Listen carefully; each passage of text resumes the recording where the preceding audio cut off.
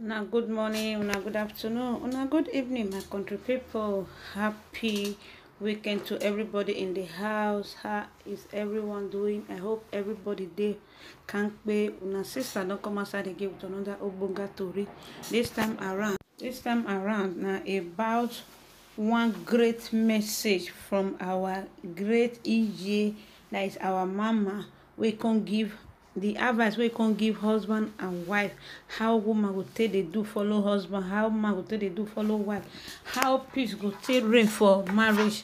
Na this EJ come out for here today. So now I come say okay, me I come still bring the advice, come give una, me una come still hear the way they take dey live in the olden days, wey they take dey live with man when peace go reign. Before I go continue, I can say I want to thank all those wey dey subscribe to my YouTube channel, those wey don already subscribe, those wey just dey pass my video for the first time.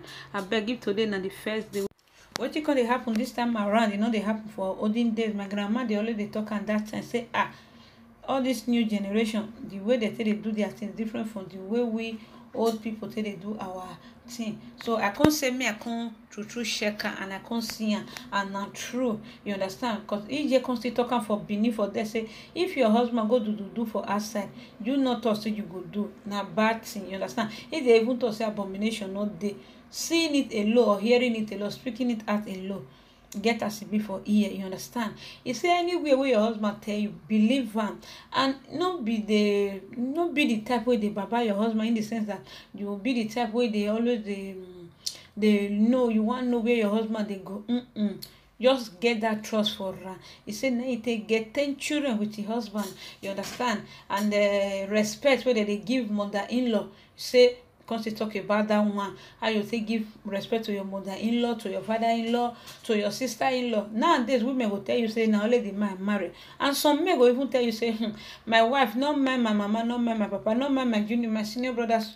Now me you marry, they look my brother, not be only you marry, you understand? Woman, if any man tell you that kind of, not believe her. Now the family they marry, you understand, until the May date will come. Now you will know say not be only the man you marry, you understand? The man fit talk and I may not lose you, or may I don't know whether as you the support her, me just use that one to cover up for you. And the day your family will carry and sit down for grand, now there you will know say not be only your husband you they marry, you understand? I beg, may we try give respect to our husband, our father-in-laws, and our mother-in-laws the same way you take measure to your husband and the family, and that same measure now your husband will still take measure give you back. Now wetin EJ come talk for this station be this one. Me no too take una time, may I put wetin EJ talk, you understand? So you can still beg all the new wife wey just dey outside now, say I beg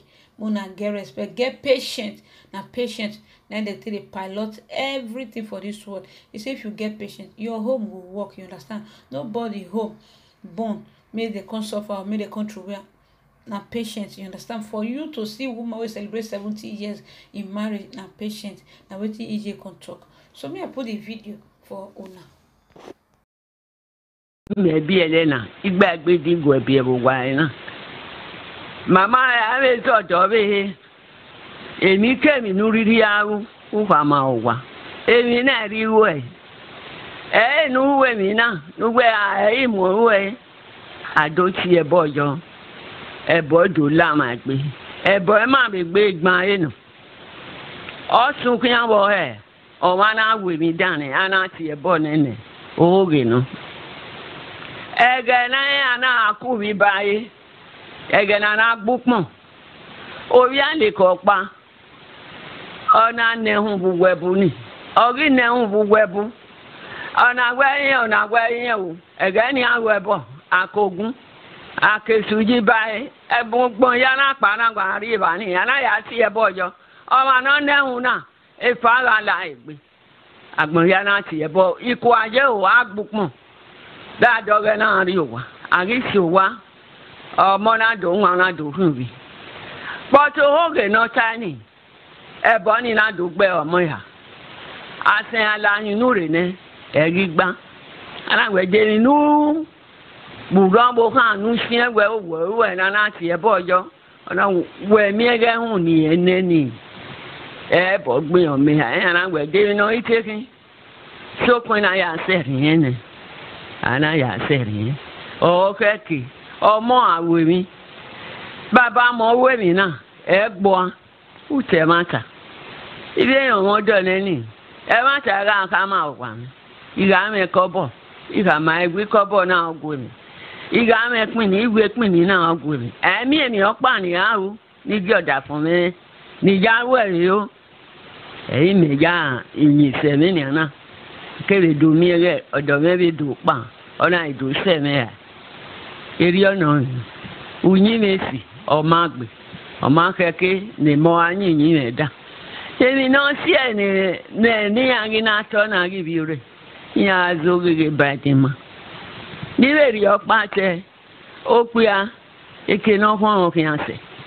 o kun aro wa ezejo ruda eke ani e fian le luwe ni ku obi je na ogwegwe ta ogwa me mo sebodo gwegwe ta ogwa me robo na orin ya do awubi eni ya sie no ku na yito ni bi ore gi na to ya zo gege baje ma ya gwe ya gwe no pe awu kan ya beru eni ro pa ma eni o si wudundu ibuje ni ari enu re na ore na mi na ni ala awowo re ni egi balegbe ayi balegbe yin agbon lu bege mi ni balegbe sini be mi no sunu emi gun kan wa sunu na oku gbodo wa o pe agbo kan won ibalegbe nu emi o pa no sunu uwa me busy pe o mi o ka mo aye be ne gbe atolo ma tolo wa ya tolo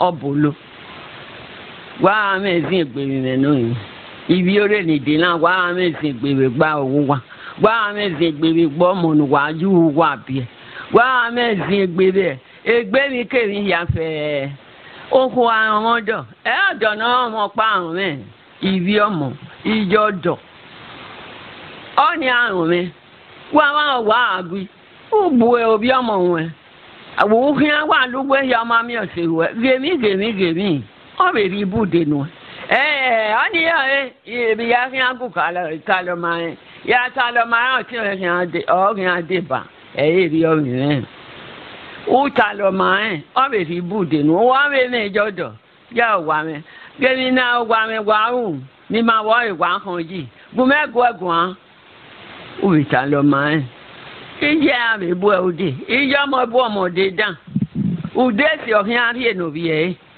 wala wo me wa me bizin gbere gba owo wa me bizin gbere gba owo fun wa wala ho ani iwe ni ka mu wa